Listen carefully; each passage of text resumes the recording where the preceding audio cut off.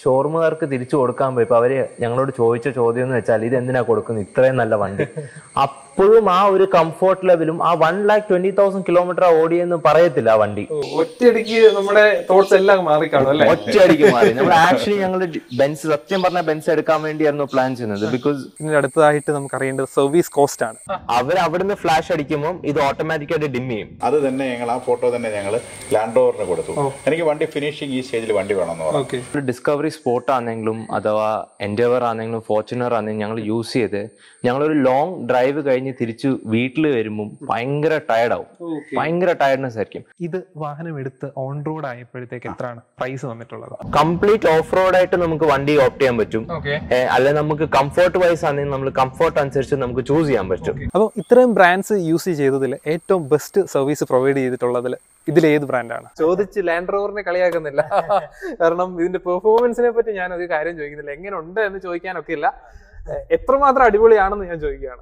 ഈ വാഹനത്തിൽ ഏറ്റവും ഇഷ്ടപ്പെട്ട ഫീച്ചർ ചോദിക്കുകയാണെങ്കിൽ ഏതാണ് പറയാനുള്ളത്? ഏറ്റവും ഇഷ്ടപ്പെട്ട ഫീച്ചർ ഇത് തന്നെയാണ്. സോ അതാ ഒരു ഡിസഡ്വാൻറ്റേജ്. പിന്നെ അല്ലാത്ത ഒരു ഡിസഡ്വാൻറ്റേജ് ലാൻഡ് റോവർ വണ്ടിയിൽ പൊതുവേ ഉള്ളത്. ഹലോ ഫ്രണ്ട്സ്, വോക്കുദിനഫിന്റെ ഏറ്റവും പുതിയ എപ്പിസോഡിലേക്ക് സ്വാഗതം. നമ്മൾ ഇന്ന് കൊണ്ടുവന്നിരിക്കുന്ന വാഹനം ഏതാണെന്ന് നിങ്ങൾക്ക് എല്ലാവർക്കും മനസ്സിലായിട്ടുണ്ടാകും. കാരണം ഇത് ഓഫ് റോഡിംഗ് വാഹനങ്ങളുടെ ഒരു കിങ് എന്ന് വിശേഷിപ്പിക്കാവുന്ന ഒരു വാഹനമാണ് നമ്മുടെ ലാൻഡ് റോവറിന്റെ ഡിഫൻഡർ. ലാൻഡ് റോവറിന്റെ HSE 110 കൊണ്ടാണ് നമ്മൾ വന്നിരിക്കുന്നത്. ഈ ഒരു ലാൻഡ് റോവർ ഡിഫൻഡർ ഇത്ര ഫേമസ് ആവാൻ കാരണം, നമ്മുടെ നാട്ടിൽ ഇത്ര ഫേമസ് ആവാൻ കാരണം കുറെ സെലിബ്രിറ്റീസ് ഈ വാഹനം സ്വന്തമാക്കി. റീസെന്റ് അല്ല, കുറെ കാലം കൊണ്ട് 1980s മുതൽ ഡിഫൻഡർ എന്നുള്ള വാഹന പ്രേമികൾക്ക് വളരെ പ്രിയപ്പെട്ട ഒരു വാഹനമാണ്. എങ്കിലും ഈ അടുത്ത കാലങ്ങളിൽ കുറച്ച് വർഷങ്ങളായിട്ട് കുറെ സെലിബ്രിറ്റീസ്, അതായത് നമ്മുടെ മമ്മൂക്കയും ഫഹദ് ഫാസിൽ, ഉണ്ണിമുകുന്ദൻ, ജോജു ജോർജ്, അങ്ങനെ പല സെലിബ്രിറ്റീസ് ഈ വാഹനം സ്വന്തമാക്കിയിട്ടുണ്ട്. അപ്പൊ നമുക്ക് കൊച്ചിയിലൊക്കെ കൂടെ ഒക്കെ പോകുമ്പോൾ നമുക്ക് ഈ വാഹനം പലവട്ടം കാണാനൊക്കും. അത് കാണുമ്പോൾ തന്നെ ഇതിന്റെ വാഹനത്തിന്റെ ഒരു വലിപ്പം കാണുമ്പോൾ തന്നെ നമുക്ക് ഭയങ്കര അട്രാക്റ്റീവ് ആയിട്ടുള്ള ഒരു സൈസാണ് ഇതിന് വന്നിരിക്കുന്നത്. ഡയമെൻഷൻ വൈസ് നോക്കിയാൽ തന്നെ കാണാം ഞാൻ എന്ത് ചെറുതാണ് എന്നുള്ളത് നിങ്ങൾക്ക് ഈ വീഡിയോയിൽ കാണുമ്പോൾ മനസ്സിലായിട്ടുണ്ടാവും. ആ ഡയമെൻഷൻ വൈസ് ഇത് ഭയങ്കര വലിയൊരു വാഹനമാണ്. അപ്പം ഈ ഒരു വാഹനത്തിന്റെ യൂസർ എക്സ്പീരിയൻസ് ചെയ്യാൻ നമ്മൾ ഇന്ന് വന്നിരിക്കുന്നത്. ഈ ഒരു വാഹനത്തിന്റെ ബാക്കി സവിശേഷതകൾ നോക്കുകയാണെന്നുണ്ടെങ്കിൽ ഇത് 2 ലിറ്റർ എഞ്ചിനാണ് ഇതിന് വന്നിരിക്കുന്നത്. 300 bhp ആണ് ഇതിന്റെ പവറും 400 ന്യൂട്ടൺ മീറ്റർ ടോർക്കുമാണ് വന്നിരിക്കുന്നത്. ഇതിന് നേരത്തെ നമ്മുടെ ഡിഫൻഡേഴ്സ് എല്ലാം വന്നിരുന്നത് ladder on frame ഇല്ലാണ്, of roading കാപ്പബിലിറ്റീസിന് വേണ്ടിയിട്ട് അങ്ങനെ ആയിരുന്നു കൊണ്ടുവന്നിരുന്നത്. പക്ഷേ ഇപ്പൊ മോണോക്കോക്കാണ് വന്നിരിക്കുന്നത്. അതുകൊണ്ട് അതിന്റെ ഓൺ റോഡ് കാപ്പബിലിറ്റീസും കുറച്ചുകൂടെ ഇൻക്രീസ് ആയിട്ടുണ്ട്. അപ്പം അതിന്റെ ഓൺ റോഡ് കാപ്പബിലിറ്റീസ് എന്തുമാത്രം ഇൻക്രീസ് ആയിട്ടുണ്ടെന്നും എന്തുകൊണ്ട് ഈ വാഹനം ചൂസ് ചെയ്യാൻ കാരണമെന്നും ഇതിനൊക്കെ എത്രയാണ് ഓൺ റോഡ് പ്രൈസ് വരുന്നതെന്നും എല്ലാം നമുക്ക് ഇതിന്റെ ഓൺ റോഡ് ചോദിച്ച് മനസ്സിലാക്കാം. അതിനായിട്ട് ഇതിന്റെ ഓണറിനെ വീഡിയോയിലേക്ക് സ്വാഗതം ചെയ്യാം. അതിനുമുമ്പ് ഞാനൊന്ന് പറഞ്ഞോട്ടെ, നമ്മൾ 2 മൈക്ക് വെച്ചിരിക്കുന്നത് വേറൊന്നും കൊണ്ടല്ല, നമ്മൾ റോഡിന്റെ മൈക്ക് വാങ്ങി. കുറെ ആൾക്കാരുടെ സജഷൻസ് ആയിരുന്നു, കുറെ വീഡിയോസിൽ കമന്റ് വരുന്നുണ്ടായിരുന്നു വോയിസ് ക്ലിയർ ആവുന്നില്ല എന്നുള്ളത്. അതുകൊണ്ട് നമ്മൾ ഈ മൈക്ക് വെച്ചിട്ടുണ്ട്. പക്ഷെ എനിക്കൊരു ഫസ്റ്റ് ഷൂട്ട് ആയതുകൊണ്ട് നമുക്കൊരു ഡൗട്ട്, അതുകൊണ്ടാണ് നമ്മൾ സെക്കൻഡറി ആയിട്ട് നമ്മളൊരു മൈക്കൂടെ വെച്ചിരിക്കുന്നത്. നമ്മൾ പഴയ മൈക്ക് തന്നെ യൂസ് ചെയ്യുന്നത്, അതുകൊണ്ടാണ് 2 എണ്ണം വെക്കുന്നത്. അപ്പൊ നമുക്ക് ഇതിന്റെ ഓണറിനെ വീഡിയോയിലേക്ക് സ്വാഗതം ചെയ്യാം. ഓക്കെ ഫ്രണ്ട്സ്, അപ്പം ഇതാണ് ഡിഫൻഡറിന്റെ ഓണർ, റെജി ഫിലിപ്പ് എന്നാണ് ഇദ്ദേഹത്തിന്റെ പേര്. ഓക്കെ, എന്ത് ചെയ്യുന്നു? ഞാൻ ബിസിനസ് ആണ്, ബാംഗ്ലൂരാണ്. ഞാൻ ബാംഗ്ലൂരിലാണ്. ഓക്കെ, അപ്പം നമുക്ക് ഡിഫൻഡറിന്റെ ഒരു യൂസർ എക്സ്പീരിയൻസ് ആണ് വേണ്ടത്. ഡിഫൻഡർ എന്നുള്ള ഒരു വാഹനം നമ്മുടെ നാട്ടിൽ ഞാൻ വേറെ അധികം കണ്ടിട്ടില്ല. ഞാൻ അധികം ഒന്നല്ല, പത്തനംതിട്ട നോക്കി കഴിഞ്ഞാൽ വേറെ കണ്ടിട്ടില്ല. അപ്പം ഇങ്ങനൊരു വാഹനം കണ്ടപ്പോൾ നമുക്ക് യൂസർ എക്സ്പീരിയൻസ് വേണമെന്ന് അതിയായ ആഗ്രഹം തോന്നി. ഓക്കെ, അപ്പം എത്ര നാളായിട്ടുണ്ട് ഇപ്പം ഈ ഡിഫൻഡർ സ്വന്തമാക്കിയിട്ട്? ഞാൻ 1 വീക്ക് ആയതേ ഉള്ളൂ. 1 വീക്ക് ആയിട്ടേ ഉള്ളൂ. ഓക്കെ, അപ്പം ഞാനിത് ബുക്ക് ചെയ്തത് ഏകദേശം 2022 നവംബറിലാണ് ഇത് ബുക്ക് ചെയ്തേക്കണേ. ഓക്കെ, ബുക്ക് ചെയ്ത് ഏകദേശം ഒരു 7 to 8 months ഞാൻ വെയിറ്റ് ചെയ്തു. ലാൻഡ് റോവർ തന്നെ ബാംഗ്ലൂരിൽ തന്നെ ബുക്ക് ചെയ്യായിരുന്നു. പക്ഷെ ഇന്ന് മാനുഫാക്ചറിങ് കംപ്ലീറ്റ് കാര്യങ്ങൾ UK ആയിരുന്നു. അവിടുന്ന് അങ്ങനെ വന്നിട്ട് അങ്ങനെയാണ് എനിക്ക് വണ്ടി കിട്ടിയേക്കുന്നത്. ഓക്കെ, അപ്പോ കൊച്ചിയില് നോക്കിയില്ലായിരുന്നു? ഞാൻ ബാംഗ്ലൂർ ബേസ് ആയിക്കൊണ്ട് ഞാൻ അവിടുന്ന് തന്നെ എടുത്തു. എനിക്ക് സർവീസും കാര്യങ്ങളും ബാംഗ്ലൂരാണ് കുറച്ചുകൂടെ ഈസി. അങ്ങനെയാണ് അവിടുന്ന് എടുത്തു.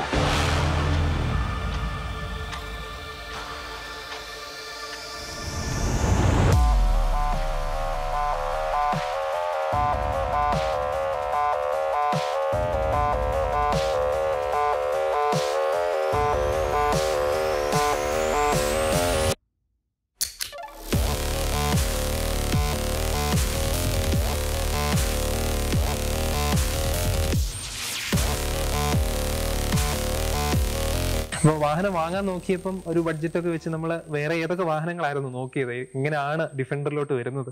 ഞാൻ Benz നോക്കിയിട്ടുണ്ടായിരുന്നു, S class Benz നോക്കിയിട്ടുണ്ടായിരുന്നു, GLS 400 നോക്കിയിട്ടുണ്ടായിരുന്നു. അപ്പൊ GLS 400 നോക്കിക്കഴിഞ്ഞപ്പം അത് SUV ആണെങ്കിൽ പോലും ഇത്രയും ഒരു ഹൈറ്റും ഇത്രയും ഒരു ലെങ്തും ഇല്ല. അപ്പൊ അത് കുറച്ച് കംഫർട്ട് കൂടുതലാണ്. ഇതെന്ന് പറഞ്ഞാൽ എസ്പെഷ്യലി ഇത് ഓഫ് റോഡും ഓൺ റോഡും രണ്ടിനുള്ള ഒരു സൗകര്യമുണ്ട്. അപ്പൊ അതുകൊണ്ടാണ് ഞാൻ ഈ ഒരു വണ്ടി ഞാൻ തീർച്ചയായിട്ടും എടുക്കാനുള്ള കാരണം. 2019 മുതല് ഈ വണ്ടി എടുത്തവരുടെ ഒരു ഓണേഴ്സ് ക്ലബ് ഉണ്ട്. ഞാനും അതിനകത്തൊരു അംഗമായി. അവരുടെ ഗ്രൂപ്പിൽ ഞാൻ ചേർന്നു. ജസ്റ്റ് ഫേസ്ബുക്ക് വഴി ഇങ്ങനെ കയറുന്നുള്ളതേ ഉള്ളൂ. കയറിയിട്ട് അവരുടെ റിവ്യൂസ് നമുക്ക് മനസ്സിലാക്കാൻ പറ്റും. ഈ വണ്ടി എടുത്തു കഴിഞ്ഞാൽ എന്താണ് അതിന്റെ കാര്യങ്ങൾ, അവർക്ക് എന്തെങ്കിലും കുറവുകളുണ്ടോ, അത് കാര്യങ്ങളൊക്കെ നമുക്ക് മനസ്സിലാക്കാൻ പറ്റും. അങ്ങനെ കുറെ 2 വർഷം 3 വർഷം അതിനെക്കുറിച്ച് കൂടുതലായിട്ട് സ്റ്റഡി ചെയ്തു. പഴയ ഡിഫൻഡർ എല്ലാവർക്കും അറിയാവുന്ന കാര്യമാണ്. പുതിയ ഡിഫൻഡർ ആകുമ്പോൾ നമ്മൾ അതിനെക്കുറിച്ച് കൂടുതൽ സ്റ്റഡി ചെയ്ത് അങ്ങനെ 2-3 വർഷം സ്റ്റഡി ചെയ്ത് അങ്ങനെ 2022 ബുക്ക് ചെയ്യാന്ന് പ്ലാൻ ചെയ്തു. അപ്പൊ അങ്ങനെ 2022 നവംബറിൽ ബുക്ക് ചെയ്തു. 23 ആക്ച്വലി ജൂണിലാണ് എനിക്ക് വണ്ടി കിട്ടുന്നത്. ജൂണിൽ തന്നെയാണ് വണ്ടി കിട്ടിയത്. അങ്ങനെ ജൂണിൽ ഇത് സ്വന്തമാക്കി. അപ്പം നേരത്തെ ഉപയോഗിച്ചിരുന്ന വേറെ മറ്റു വാഹനങ്ങൾ ഏതൊക്കെയാണ്? ഇതിനു മുമ്പ് എനിക്ക് ഡിസ്കവറി ഉണ്ടായിരുന്നു, പിന്നെ എൻഡൈവർ ഉണ്ടായിരുന്നു, പിന്നെ ഒരു 1-2 ഫോർച്യൂണർ ഉണ്ടായിരുന്നു, സ്കോർപിയോ ഉണ്ടായിരുന്നു, കുറെ വണ്ടികളുണ്ടായിരുന്നു. ഞാൻ കുറെ വണ്ടികൾ എങ്ങനെ. അപ്പം ലാൻഡ് റോവർ ഫാമിലിയിൽ തന്നെ രണ്ടാമത്തെ ഫാമിലി തന്നെ രണ്ടാമത്തെ വണ്ടിയാണ്. അപ്പം ഇതുവരെയുള്ള വാഹനത്തിലെ ഏറ്റവും ഡൈമെൻഷൻ വൈസ് ഏറ്റവും വലുപ്പമുള്ള വാഹനം ഇത് തന്നെ ആയിരിക്കും. തീർച്ചയായിട്ടും കംഫർട്ട് വൈസിൽ തീർച്ചയായിട്ടും ഈ വണ്ടിയാണ് എനിക്ക് ഏറ്റവും ഇതായിട്ട് തോന്നിയത്. അപ്പം ഇത് വാഹനം എടുത്ത് ഓൺ റോഡ് ആയപ്പോഴത്തേക്ക് എത്രയാണ് പ്രൈസ് വന്നിട്ടുള്ളത്? എനിക്ക് എക്സ്ഷോറൂം വന്നിട്ട് എനിക്ക് ഏകദേശം 1,03 lakhs എക്സ്ഷോറൂം ആയിട്ടുണ്ട്. 3 lakhs എക്സ്ഷോറൂം ആയിട്ടുണ്ട്. കൂടാതെ കൊണ്ട് അക്സസറീസ്, റോഡ് ടാക്സ് എല്ലാം കൂടെ കൂടി കഴിഞ്ഞപ്പം 1,55 lakhs ആയിട്ടുണ്ട്. അക്സസറീസ്, സെറാമിക് കോട്ടിങ്, പിന്നെ കുറെ ചേഞ്ചസ് അതുകൊണ്ടാണ് വണ്ടി ഇത്രയും കൂടിയത്. പക്ഷെ എന്നാലും അത് വർത്താണ് കേട്ടോ. റിയലി ഞങ്ങളിപ്പോ എടുത്തിട്ട് ഇപ്പൊ ഒരു ലോങ് ഡ്രൈവ് പറഞ്ഞാൽ Bangalore to Pathanamthitta long drive ചെയ്തു. നല്ലതാണ്, നല്ല കംഫർട്ടാണ്. ഇതിപ്പോ ലാഡോൺ ഫ്രെയിം മാറ്റി മോണോകോ വ്യത്യാസമാണ് ഒരുപാട് വ്യത്യാസമുണ്ട്. നമ്മൾ കഴിഞ്ഞ ദിവസം ഒരു പോസ്റ്റ് ഇട്ടുണ്ടായിരുന്നു, അതിന്റെ കമന്റ്സ് വന്ന ചോദ്യങ്ങൾ നമ്മൾ തീർച്ചയായിട്ടും ചോദിക്കുന്നുണ്ട്. പിന്നീട് long drive Bangalore to Pathanamthitta ഏകദേശം 700 കിലോമീറ്റർ ഉണ്ടായിരുന്നു. ആ ഒരു യാത്രയിൽ എങ്ങനെയായിരുന്നു നമ്മുടെ നേരത്തെ ഉള്ള സ്പോട്ട് ഡിസ്കവറി അല്ലേ? ഡിസ്കവറിയിലും നമ്മുടെ അതുപോലെ കമ്പയർ ചെയ്യാൻ ഒക്കെ എങ്കിലും ചോദിക്കുകയാണ്. ഫോർച്യൂണർ, എൻഡവറിലൊക്കെ വന്നത് വെച്ച് നോക്കുമ്പോൾ ഇതൊരു ഓഫ് റോഡിംഗ് കാപ്പബിലിറ്റി കൂടുതലുള്ള വാഹനമായ സ്ഥിതിക്ക് ഈ ഒരു ഫെസിലിറ്റീസ് നമുക്ക് വേറൊരു വണ്ടിയിൽ നമുക്ക് പ്രതീക്ഷിക്കാനൊക്കത്തില്ല. നല്ല വണ്ടിയാണ്, അത്ര കംഫർട്ടാണ്. അത്ര കംഫർട്ടായിട്ടില്ലേ മമ്മൂക്കായി ഇവരൊക്കെ വണ്ടി എടുക്കണമെന്നുണ്ടെങ്കിൽ തന്നെ. ഇപ്പൊ റീസെന്റ് ആയിട്ട് മമ്മൂക്ക വണ്ടി എടുത്തിട്ട് ഇവിടുന്ന് കൊച്ചിൻ ടു പൂനെ വണ്ടി കൊണ്ടുപോയി ഡ്രൈവ് ചെയ്ത് പോയി. ഡ്രൈവിംഗ് അധികം എന്റർടൈനിങ് ആണ്. നല്ല ഇതാണ് ഓടിക്കുന്നത്. അപ്പൊ ഇതിന്റെ സ്പെക്ക് നോക്കിയാലും അത്യാവശ്യം നല്ല എഞ്ചിൻ സ്പെക്ക് വരുന്നുണ്ട്. അത് നമുക്ക് കസ്റ്റമൈസ് ചെയ്ത് എഞ്ചിൻ സ്പെക്കിലും മാറ്റം വരുത്താം. BHP ഒക്കെ നല്ല രീതിയിൽ എല്ലാം ചെയ്യാൻ പറ്റുന്നുണ്ട്. പിന്നെ ഈ വാഹനം അല്ലാതെ വേറെ മക്കൾ യൂസ് ചെയ്യുന്നുണ്ടല്ലേ? മക്കൾ യൂസ് ചെയ്യുന്നുണ്ട്, മോൻ യൂസ് ചെയ്യുന്നുണ്ട്. ഇതിന്റെ മോന് ജിസ്റ്റോ. അപ്പം മകനെയും കൂടെ ഈ വീഡിയോയിലേക്ക് ഒന്ന് ഇൻവൈറ്റ് ചെയ്യുകയാണ്.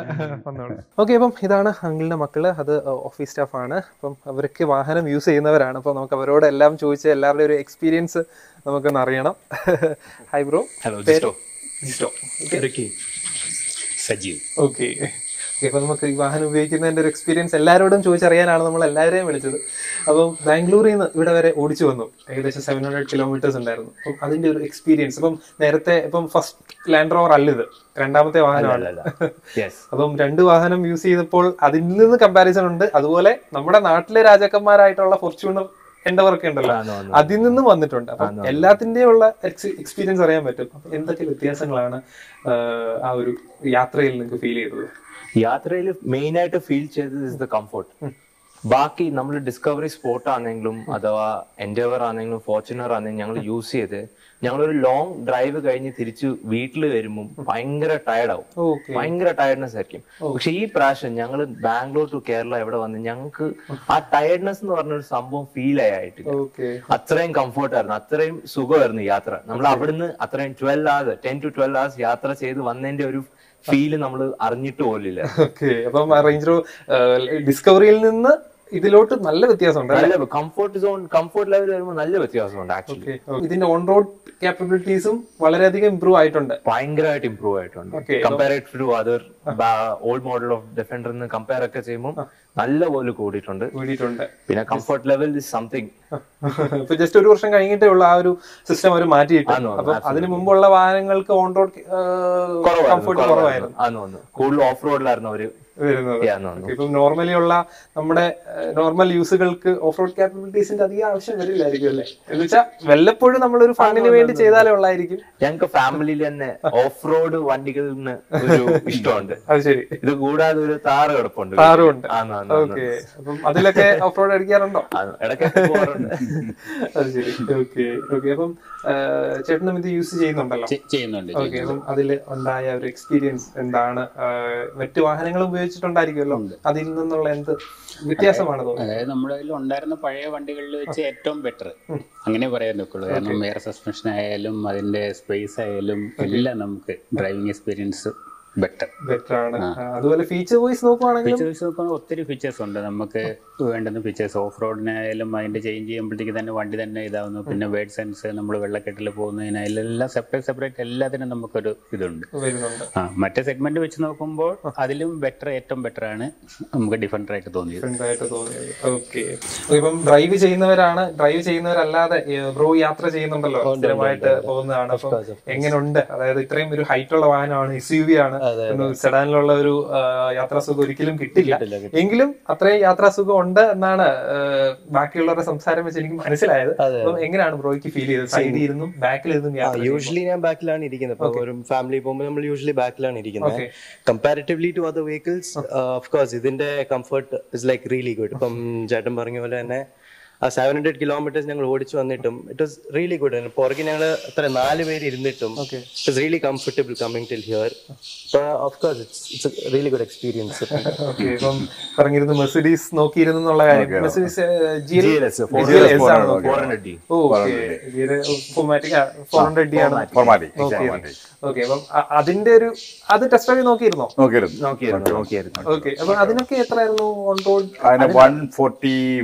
144 lakhs. ഓക്കെ, അപ്പം ഏകദേശം ഒരു കോമ്പറ്റീറ്റർ ആണ് ഇതിന്റെ. ആബ്സല്യൂട്ട്ലി. പക്ഷെ ഞങ്ങള് ഷോറൂമിൽ പോയി GLS കണ്ടിട്ട് അടുത്ത ഞങ്ങള് ലാൻഡ് റോവറിൽ പോയി ഡിഫൻഡർ കണ്ടപ്പം അതിന്റെയും ഇതിന്റെ ഒരു അപ്പിയറൻസ് ഉണ്ടല്ലോ, ആ ഒരു എടുപ്പും അതിന്റെ അപ്പിയറൻസും ഡിഫൻഡറിനാണ് ഞങ്ങൾ കണ്ടത്. സോ ആ ഒരു റീസൺ ഞങ്ങൾ ഡിഫൻഡർ ചൂസ് ചെയ്യാൻ പോയത്. ഒറ്റയടിക്ക് നമ്മുടെ തോട്ട്സ് എല്ലാം മാറിക്കാണും അല്ലേ? ഒറ്റയടിക്ക് മാറി. നമ്മൾ ആക്ച്വലി ഞങ്ങൾ ബെൻസ്, സത്യം പറഞ്ഞ ബെൻസ് എടുക്കാൻ വേണ്ടിയായിരുന്നു പ്ലാൻ ചെയ്യുന്നത്. ബിക്കോസ് ഫാമിലി കുറച്ചുകൂടി കംഫർട്ട് നമ്മൾ നോക്കുമ്പോൾ നമ്മൾ ബെൻസ് തന്നെ എടുക്കാൻ പോയി. പക്ഷെ ലാൻഡ് റോവർ ഷോറൂമിൽ പോയിട്ട് ആ ഡിഫൻഡർ അവിടെ കിടക്കുന്നത് കണ്ടപ്പോ അതിന്റെ ഒരു അപ്പിയറൻസ് വേറെ ഒരു വണ്ടിക്കും കിട്ടത്തില്ല. ഞങ്ങള് അറിഞ്ഞിട്ട് തന്നെ ഞങ്ങള് അതിൽ റിസർച്ച് ചെയ്യാൻ തുടങ്ങി. ഓക്കെ, അപ്പം നമ്മൾ അക്സസറീസിന്റെ കാര്യം പറഞ്ഞു. അപ്പം പല അക്സസറീസ് അതുപോലെ കസ്റ്റമൈസേഷൻ ഈ വാഹനത്തിൽ ചെയ്തിട്ടുണ്ട്. അതെ. അപ്പം അതിൽ എന്തൊക്കെയാണ്? നമ്മൾ വാഹനം വാങ്ങുന്നതിന് മുമ്പ് തന്നെ നമുക്ക് ഓൺലൈനിൽ വെബ്സൈറ്റിൽ കയറിയിട്ട് കസ്റ്റമൈസ് ചെയ്യാനുള്ള ഓപ്ഷൻസ് ഉണ്ട്. ആക്ച്വലി നമ്മൾ ബുക്ക് ചെയ്യുന്ന സമയത്ത് ലാൻഡ് റോവറിന്റെ വെബ്സൈറ്റ് ഉണ്ട്. അതിനകത്ത് കയറി നമ്മൾക്ക് ഇഷ്ടമുള്ള രീതിയിൽ നമ്മൾ കസ്റ്റമൈസ് ചെയ്തെടുത്തിട്ട് നമ്മൾ കൊടുക്കുന്നു. സോ അതനുസരിച്ച് അവര് UK ബിൽഡ് ചെയ്തിട്ടാണ് നമുക്ക് ഷിപ്പ് ചെയ്ത് തരുന്നത്. സോ ആ ഒരു റീസൺ കാരണമാണ് ഈ ഒരു വണ്ടിക്ക് ഇത്ര ഒരു വെയിറ്റിംഗ് പീരീഡ് വന്നിട്ടുള്ളത്. ഓക്കെ, സോ നമ്മൾ കൊടുത്തിട്ടുള്ളത് നമ്മള് ഫസ്റ്റ് ഓഫ് ഓൾ ഇൻസൈഡിൽ തുടങ്ങിയാൽ നമ്മള് സീറ്റ് മൊത്തം ബ്ലാക്ക് ലെതർ ആക്കിയത്. ഓക്കെ, കംപ്ലീറ്റ് ബ്ലാക്ക് ലെതർ ആക്കിയത്. പിന്നെ രണ്ടാമത് നമ്മൾ ചൂസ് ചെയ്ത് comfort and convenience പാക്കാ. That means ഞങ്ങൾക്ക് കുറച്ച് എക്സ്ട്രാ പോർട്സ് കിട്ടിയിട്ടുണ്ട്, ചാർജിങ് പോർട്സ്, ഒരു ഫ്രിഡ്ജ് കിട്ടിയിട്ടുണ്ട്. സോ ബൂട്ട് സ്പേസിലല്ല, കറക്റ്റ് ഈ ഫ്രണ്ടിൽ തന്നെ, ഈ സെന്ററിൽ തന്നെ ഇത് കിട്ടിയിട്ടുണ്ട്.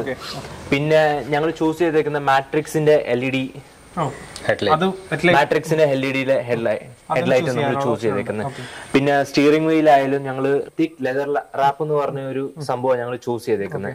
സോ ബെറ്റർ ഗ്രിപ്പും കൺട്രോളിനും ഒക്കെ നല്ലൊരു സംഭവം അത്. അങ്ങനെ കുറെ കസ്റ്റമൈസേഷൻ ആദ്യമേ ചെയ്തിട്ടുണ്ട്. ആ ഒരു കസ്റ്റമൈസേഷൻ ചെയ്യാൻ തന്നെ ഞങ്ങൾക്ക് ഒരു ഓൾമോസ്റ്റ് 1 week എടുത്തു. ആ വെബ്സൈറ്റിൽ റീസർച്ച് ചെയ്തിട്ട് നമ്മൾ ചൂസ് ചെയ്യാൻ വേണ്ടിയുള്ള ഒരു സമയമില്ലേ, അത് തന്നെ സമയം എടുത്തു. അതുപോലെ ഈ colour combination white and black വരുന്നത് ഇത് വേറെ കണ്ടിട്ടില്ല. ഇപ്പം നമ്മുടെ നാട്ടിൽ നോക്കി കളർ കോമ്പിനേഷൻ എന്ന് പറഞ്ഞു കഴിഞ്ഞാൽ ഞാൻ ഇതിന്റെ ഒരു വീഡിയോ കണ്ടിരുന്നു. ഈ വീഡിയോ കണ്ടിരുന്ന സമയത്ത് തന്നെ പെട്ടെന്ന് തന്നെ ആ വീഡിയോ കണ്ടു കഴിഞ്ഞപ്പോൾ എനിക്ക് ഒത്തിരി ഇഷ്ടപ്പെട്ടു. UK ബേസ്ഡ് വണ്ടിയാണ്. ഞാൻ അപ്പൊ തന്നെ വന്ന ഇവരോട് കുട്ടികളോട് പറഞ്ഞു ഞാൻ എങ്കിൽ കണ്ടു. പെട്ടെന്ന് അത് കൊണ്ടുവന്ന് ഞങ്ങൾ TV തന്നെ ഇട്ടിട്ട് ഞങ്ങൾ ഇതിങ്ങനെ കറക്റ്റ് ആയിട്ട് കണ്ടു. അത് തന്നെ ഞങ്ങൾ ആ ഫോട്ടോ തന്നെ ഞങ്ങൾ ലാൻഡ് റോവറിന് കൊടുത്തു. എനിക്ക് വണ്ടി ഫിനിഷിങ് ഈ സ്റ്റേജിൽ വണ്ടി വേണമെന്ന് പറഞ്ഞു. അപ്പൊ ഒരു വൈറ്റ് ആയിട്ടാണ് വണ്ടി വന്നത്. ബാക്കി ഇവിടെ വന്നിട്ട് ഞങ്ങൾ ഓരോ സ്റ്റേജിലും വണ്ടിയുടെ ആ ഒരു പെയിന്റിങ്ങിന്റെ സമയത്ത് ഞങ്ങൾ പോയി അത് ആ കളർ മാത്രം ഇവിടെ ചെയ്തു. പെയിന്റിംഗ് ഷോറൂമിൽ തന്നെ ചെയ്ത് എടുക്കാണ്. പക്ഷെ ആ ഒരു കളർ ഇപ്പൊ എനിക്ക് എന്താ പറയാ എന്റെ ഇരിക്കുന്ന ഫോട്ടോ ഇതുകൊണ്ട് മാറ്റി ചെയ്ത് കഴിഞ്ഞാൽ എക്സാക്ട്ലി എനിക്ക് ഞാൻ എന്ത് ഉദ്ദേശിച്ചു അതുപോലെ തന്നെ വന്നു. അപ്പം ഈ ഒരു കോമ്പിനേഷൻ വന്നതുകൊണ്ടായിരിക്കും ഈ ഒരു ഡ്യുവൽ ടോൺ വന്നിരിക്കുന്നത്. അതുകൊണ്ടായിരിക്കും ചിലപ്പോൾ ഇത്രയും പെട്ടെന്ന് കാണുമ്പോൾ ഇതിന്റെ പില്ലേഴ്സ് വരെ റൂഫ് മാത്രമല്ലല്ലോ, ഈ സൈഡില് ഇതൊക്കെ വൈറ്റ് ആയിരുന്നു, അതൊക്കെ ഞങ്ങൾ ബ്ലാക്ക് ആക്കി. ഓക്കെ. അതുപോലെ മിററും വൈറ്റ് ആയിരുന്നു വന്നിരുന്നത്. അല്ല, മിറർ നമുക്ക് ബ്ലാക്ക് തന്നെ ആ കസ്റ്റമൈസിൽ നമ്മൾ ചൂസ് ചെയ്യുന്ന ഒരു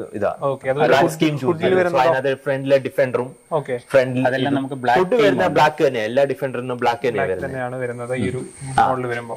ഓക്കെ. അതുപോലെ ടയർ അപ്സൈസ് ചെയ്തിട്ടുണ്ടെന്ന്. 19 ആണ് ബേസ് മോഡൽ വരുന്നത്. അത് നമ്മൾ 20 ഇഞ്ച് കൊടുത്തു. 20 ഇഞ്ച് നമ്മൾ ഓൾ ടെറൈൻ ടയർ കൊടുത്തു. ഓക്കെ. നോർമലി വരുന്നത് ഓൺ റോഡ് ഇതിനുള്ള ടയേഴ്സ് ആണ്. ഇത് ഓൾ ടെറൈൻ രണ്ട് രീതിയിലും യൂസ് ചെയ്യാം, ഓഫ് റോഡിന് യൂസ് ചെയ്യാൻ. Okay okay okay. അപ്പം അത്രയും കസ്റ്റമൈസേഷൻ ആണ്. അതോ വേറെ എന്തെങ്കിലും ആഡ് ചെയ്തിട്ടുണ്ടോ? പിന്നെ നമ്മുടെ എയർ സസ്പെൻഷൻ പാക്ക് നമുക്ക് കോയിൽ സസ്പെൻഷൻ 2 ഓപ്ഷൻ തിരഞ്ഞെടുക്കാം. അപ്പൊ നമ്മൾ എയർ സസ്പെൻഷൻ പാക്ക് തിരഞ്ഞെടുത്തിരിക്കുന്നത് കംഫർട്ടിന് വേണ്ടിയിട്ട്. പിന്നെ വന്നിട്ട് നമ്മൾ ഈ കളർ തീമും കാര്യങ്ങളും എല്ലാം നമ്മൾ കസ്റ്റമൈസ് ചെയ്തിരിക്കുന്നത്. സോ അത്രയും മാത്രം കസ്റ്റമൈസേഷൻ ഉണ്ട് ഈ വെബ്സൈറ്റിൽ നോക്കുവാണെങ്കിൽ. നമുക്ക് വേണമെങ്കിൽ നമുക്ക് ഡിഫൻഡർ വേണമെങ്കിൽ കംപ്ലീറ്റ് ഓഫ് റോഡ് വണ്ടിയായിട്ടും നമുക്ക് തിരഞ്ഞെടുക്കാൻ പറ്റും, മാറ്റാൻ പറ്റും. അല്ലെങ്കിൽ നമുക്ക് നമ്മുടെ കംഫോർട്ട് ലെവൽ അനുസരിച്ച് നമുക്ക് ചൂസ് ചെയ്യാനും പറ്റും. ഓഫ് റോഡ് വണ്ടിയുടെ ഒരു ഉദ്ദേശം കൊണ്ടുകൂടി ആയിരിക്കും ഫുഡ് സ്റ്റെപ്പ് ഒന്നും ചൂസ് ചെയ്യാഞ്ഞതല്ലേ? ഇല്ല, നിങ്ങൾക്ക് സമയം കിട്ടില്ല, വണ്ടിക്കാതെ ഇങ്ങോട്ട് പോരണം. അതുകൊണ്ടാ തീർച്ചയായിട്ടും ഞങ്ങൾ ബാംഗ്ലൂർ തിരിച്ചു ചെല്ലുമ്പോൾ ഞങ്ങൾ ചെയ്യും ഫുഡ് സ്റ്റെപ്പ് ചെയ്യാൻ. എന്റെ മമ്മിയുണ്ട്, മമ്മിക്ക് കയറുന്ന കാര്യത്തിൽ കുറച്ച് ബുദ്ധിമുട്ടുണ്ട്, അതുകൊണ്ട് ഞങ്ങളത് ചെയ്യുന്നുണ്ട്. ഞാൻ വിചാരിച്ചു ഓഫ് റോഡിന് ഫുഡ് സ്റ്റെപ്പ് ഒരു ഇതായോണ്ടാണല്ലോ. നമുക്ക് വന്നിട്ട് ഡിപ്ലോയബിൾ ഫുഡ് സ്റ്റെപ്പ് ഉണ്ട് ഇലക്ട്രിക്കൽ ആകുമ്പോൾ നമുക്ക് ഓഫ് റോഡിന് പ്രോബ്ലം ഓട്ടോമാറ്റിക്കലായിട്ട് അങ്ങനെ ഒരു ഓപ്ഷൻ ഡോറ് തുറക്കുമ്പോൾ ഇറങ്ങി വരുന്നത്. Okay okay okay. അപ്പം അത്രയും കസ്റ്റമൈസേഷൻ ചെയ്തതിന് ഏകദേശം എത്ര ആയിട്ടുണ്ട്? അത് ഈ കസ്റ്റമൈസേഷൻ ഒന്നുമില്ലാതെ എത്ര ആയിരുന്നു ഓൺ റോഡ് പ്രൈസ്? എനിക്ക് കസ്റ്റമൈസേഷൻ ചെയ്തപ്പോ തന്നെ എനിക്ക് ഏകദേശം കസ്റ്റമൈസേഷൻ അല്ലേ എനിക്ക് അത് തന്നെ വന്നപ്പോ എനിക്ക് 1,35 lakhs ആയിരുന്നു. ഓക്കെ. അപ്പം അതില്ലാതെ പ്ലസ് ഒരു 10 to 15 lakhs 15 lakhs കൂടെ കൊടുത്തപ്പോഴാണ് ഈ അത് കൂടാതെ പിന്നെ സെറാമിക് കോട്ടിങ് അങ്ങനെയുള്ള കുറെ കാര്യങ്ങൾ ബാംഗ്ലൂർ തന്നെ പുറത്ത് തന്നെ അഡീഷണൽ ആയിട്ട് പുറത്ത് ചെയ്യിച്ചു. ഓക്കെ. അറിയാനുള്ള ഒരു ക്യൂരിയോസിറ്റി കൊണ്ട് ചോദിക്കുകയാണ്. ഇതൊക്കെ ഡിഫൻഡർ ഒക്കെ സെറാമിക് കോട്ട് ചെയ്തപ്പോ എത്രയാണ്? സെറാമിക് കോട്ടിങ് പിന്നെ അതിന്റെ കൂടെ കൂളിംഗ് പേപ്പർ ഇങ്ങനെ കുറച്ച് കാര്യങ്ങൾ എല്ലാം കൂടെ ഒരു ബിലോ 1 lakh ആയിരുന്നു. ചെയ്ത് കിട്ടി. ഓക്കെ. അപ്പം ഒരു 1.5 കോടിയുടെ മുതലാണ് ഈ കിടക്കുന്നത്. അപ്പം ഇതിന്റെ മറ്റുള്ള വിശേഷങ്ങൾ നമുക്ക് പുറകെ ഓരോന്നായിട്ട് ചോദിച്ച് മനസ്സിലാക്കാം. ഓക്കെ. ഇനി അടുത്തതായിട്ട് നമ്മളല്ല നിങ്ങൾ ചോദിച്ച ചോദ്യങ്ങളാണ് നമ്മൾ ചോദിക്കാനായിട്ട് പോകുന്നത്. കാരണം നമ്മൾ കഴിഞ്ഞ ദിവസം പോസ്റ്റ് ഇട്ട പ്രകാരം ഈ വാഹനത്തിലെ പലർക്കും അറിയണം താല്പര്യമുള്ള കാര്യങ്ങൾ നമ്മൾ ഡയറക്റ്റ് ചോദിച്ച് മനസ്സിലാക്കാനായിട്ട് പോവാണ്. അപ്പം ആദ്യം തന്നെ ചോദിക്കാനുള്ളത് ഇതിൻ്റെ വാറണ്ടിയുടെ കാര്യങ്ങളാണ്. അതായത് ഇത്രയും ഒരു പ്രീമിയം വാഹനങ്ങൾ വാറണ്ടി പീരീഡിൽ മാത്രം ഉപയോഗിച്ചിട്ട് പിന്നീട് കൊടുക്കുന്നവർ കുറെ പേര് നമ്മൾ കാണാറുണ്ട്. അപ്പം അതുപോലെ വാറണ്ടി പീരീഡ് കഴിഞ്ഞിട്ടും ഇത് ഹോൾഡ് ചെയ്യാൻ താല്പര്യമുണ്ടോ, അല്ലെങ്കിൽ എന്താണ് അതിന്റെ ഒരു മോട്ടിവേഷൻ? ഞങ്ങൾ കുറച്ചു മുമ്പേ പറഞ്ഞിട്ടുണ്ടായിരുന്നു. ഇതിനു മുമ്പേ ഞങ്ങൾ ഡിസ്കവറി സ്പോട്ടാണ് എടുത്തത്. സെക്കൻഡ് ഡിസ്കവറി സ്പോട്ടാണ് എടുത്തത്. അത് ഓൾമോസ്റ്റ് ഒരു 80,000 കിലോമീറ്റർ ഓടി കഴിഞ്ഞിട്ട് ഞങ്ങൾ മേടിച്ചത്. അപ്പോ അത് ആഫ്റ്റർ വാറണ്ടി ഞങ്ങൾ സാധനം മേടിക്കുന്നത്. എന്നാലും അതിന്റെ കംഫോർട്ടും അതിന്റെ ലെവലും ഒരിക്കലും മാറിയിട്ടില്ല. ഞങ്ങൾ എങ്ങനെ എടുത്തു വണ്ടി, അത് ഞങ്ങൾ ഓടിച്ചത് ഓൾമോസ്റ്റ് ഒരു 1,20,000 കിലോമീറ്റർ ഞങ്ങൾ ഓടിച്ചു ആ വണ്ടി. ഓൾമോസ്റ്റ് 40,000 കിലോമീറ്റർ അത് കഴിഞ്ഞ് ഞങ്ങൾ ഓടിച്ചിട്ടും ഞങ്ങൾ ഷോറൂമുകാർക്ക് തിരിച്ചു കൊടുക്കാൻ പോയി. ഇപ്പൊ അവര് ഞങ്ങളോട് ചോദിച്ച ചോദ്യം എന്ന് വെച്ചാൽ ഇത് എന്തിനാ കൊടുക്കുന്നത് ഇത്രയും നല്ല വണ്ടി? അപ്പോഴും ആ ഒരു കംഫോർട്ട് ലെവലും ആ 1,20,000 കിലോമീറ്റർ ഓടിയെന്ന് പറയത്തില്ല ആ വണ്ടി. ആ മീറ്റർ നോക്കാതെ വണ്ടി എത്ര ഓടിയെന്നുള്ള ആൾക്കാർക്ക് അറിയത്തുപോലില്ല. അത്ര പുതുപുത്തൻ വണ്ടി പോലെ തന്നെ അത് തന്നെയായിരുന്നു വണ്ടി. അപ്പം 1,40,000 എന്ന് പറയുമ്പോൾ ഓൾമോസ്റ്റ് വാറന്റി എല്ലാം കഴിഞ്ഞിട്ടുണ്ടായിരിക്കുമല്ലോ. എത്ര ഇയേഴ്സ് ആയിട്ടുണ്ടായിരുന്നു? അത് 2017 മോഡലായിരുന്നു നമ്മൾ എടുത്തത്. 2017 മോഡൽ വണ്ടിയാണ് നമ്മൾ എടുത്തത്. 2021 എടുത്തു. 22 1 ഇയർ കൊണ്ട് 40,000 നമ്മള് ഇടയ്ക്കിടയ്ക്ക് ഇങ്ങനെ ഡ്രൈവ് കൂടുതലുണ്ട്, നാട്ടിൽ വരുന്നുണ്ട്, അല്ലാത്ത ഡ്രൈവ് 1 ഇയർ കൊണ്ട് 40,000 ഓടിച്ചിട്ടും വാറന്റി എല്ലാം തീർന്നിട്ടും ഇതാണ് എക്സ്പീരിയൻസ് തോന്നിയിട്ടുള്ളത്. ഞങ്ങള് ലാൻഡ് റോവർ എടുത്ത് അത് എക്സ്പീരിയൻസ് ആയി കഴിഞ്ഞിട്ട് ഞങ്ങൾ തിരിച്ച് ലാൻഡ് റോവറിൽ പോയെ. there is a reason for why we chose Land Rover Defender. അത് വലിയൊരു കാര്യം തന്നെയാണ്. ഇത്രയും റിലയബിലിറ്റിയെ പറ്റിയും ആൾക്കാർ ചോദിച്ചിട്ടുണ്ട്, ഡ്യൂറബിലിറ്റിയുടെ കാര്യങ്ങൾ. പക്ഷെ അതിനുള്ള മറുപടിയാണ് ഇത്, അല്ലെ? തീർച്ചയായിട്ടും. ഓക്കെ. അതുപോലെ നമുക്ക് ഇൻഷുറൻസ് എമൗണ്ട് നമുക്ക് അറിയണമായിരുന്നു. ഇൻഷുറൻസ് എമൗണ്ട് നമുക്ക് ഇതിന്റെ വന്നിട്ട് 5,45,000 വരുന്നുണ്ട്. 5,40,000 5.5 ലക്ഷം രൂപയാണ് ഇതിന്റെ ഇൻഷുറൻസ് വരുന്നത്. ഓക്കെ. പിന്നെ അതുപോലെ എഞ്ചിൻ സ്പെക്ക് കാര്യങ്ങളെല്ലാം നമ്മൾ നേരത്തെ പറഞ്ഞിട്ടുണ്ട്. ഡ്രൈവിംഗ് കംഫർട്ട് നമ്മൾ ഡിസ്കസ് ചെയ്തിരുന്നു. അതുപോലെ ഇതിന്റെ ലോ വേരിയന്റിന്റെ പ്രൈസ് ചോദിച്ചിട്ടുണ്ട് ഒരാൾ. അതായത് 90 അല്ലേ ഏറ്റവും ലോ? 90. അത് 3 ഡോർ ആണ് വരുന്നത്. അപ്പം അതിന്റെ പ്രൈസ് എത്രയാണ്? അതിന്റെ പ്രൈസ് ഏകദേശം എക്സ്ഷോറൂം പ്രൈസ് വരുമ്പോൾ 75 to 80 lakhs വരുന്നത് വേരിയന്റ്. ആ ഒരു റേഞ്ച് ആണ് പ്രൈസ്.